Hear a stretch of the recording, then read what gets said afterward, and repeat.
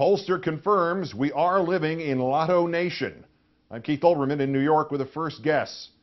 2 weeks ago, I did a piece here called Lotto Nation, which tried to answer a viewer's question. Why are people who will never be rich so adamantly defending tax breaks for the rich? As I put it then, those who are unwittingly collaborating with the radical right, those who should want the government to spend every dollar on the people who need it, like themselves, those who are instead protecting the rich, are convinced, utterly, profoundly, life-alteringly convinced that they themselves are going to be rich. It's Lotto Nation.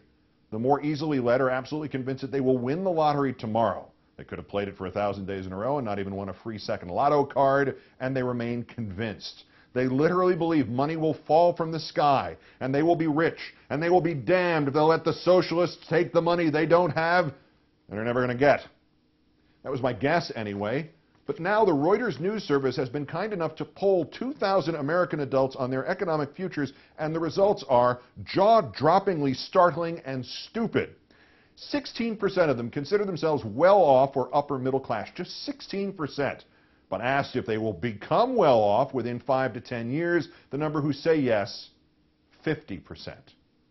Half. While 2/3 of those polls admit that they are barely keeping their heads above water right now, and that the economy is yet to bottom out, half still believe that they will prevail, that as the country gets poorer, they will get richer. My goodness, 60% of them think they'll start moving on up within the next year. Please do not tell them just how mathematically impossible this is, unfortunately.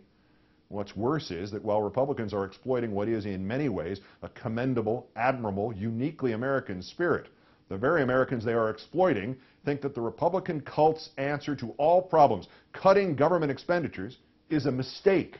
2/3 believe reducing state and local spending for police and firefighters and education and roads and bridges and mass transit would have a negative impact on themselves and on everybody else.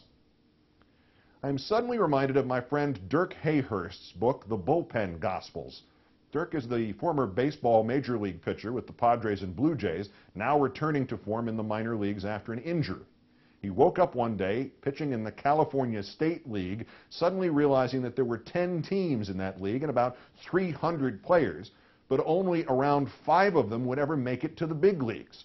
Those 5 guys were the Harlem Globetrotters. The other 295 players were the Washington Generals, the team the Globetrotters hired to tour with them and lose to them time after time and night after night. The other 295 guys were the tackling dummies, the practice wives, the chorus, against which the real prospects could just test themselves.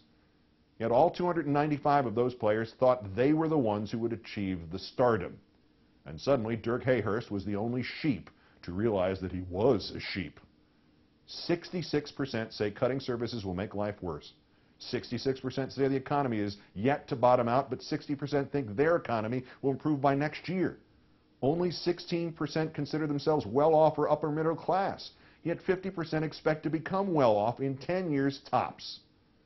They are the sheep, they are the practice wives, and they are the Washington Generals to the Republicans' Harlem Globetrotters. And worst of all, they're also rooting for the Globetrotters. I'm Keith Olbermann. See you on Current on June 20th.